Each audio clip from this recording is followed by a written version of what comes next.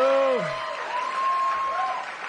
Oh, look at all of us. What a bunch of lucky buggers we are, right? To make a life out of doing something that we love, right? That's extraordinary. Thank you for allowing me to be a part of that for so many years. Thank you to my beautiful wife, who told me less is more. Say less right now. She knows the dumb crap that can come out of my mouth at times. I can sink and ruin a perfectly good movie and a so-so career in one speech. So thank you for that advice, my love. I wouldn't be working without her. And thank you for our beautiful children, Banana and Burrito. You know, they've given me a love and a soul that I never thought possible. Thank you to that geezer over there, Adam. He said, I've got to find somebody who can be absolutely charisma-free and reviled by everybody. So he went, that's got to be Bale in it, you know.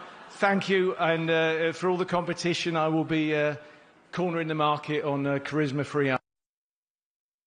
What do you think? Mitch McConnell next? That could be good, couldn't it?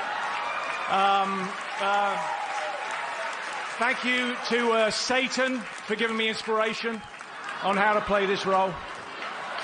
I've got to look at this table and say thanks to everybody here. Megan, oh my God, thank you so much. We've made a couple of really brilliant, fine movies. Thank you for being such a film lover.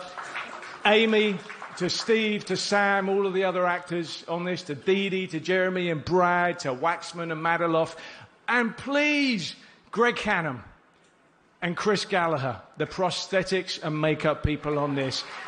If they hadn't done their job absolutely brilliantly, I wouldn't be here. No one would give a crap about it at all.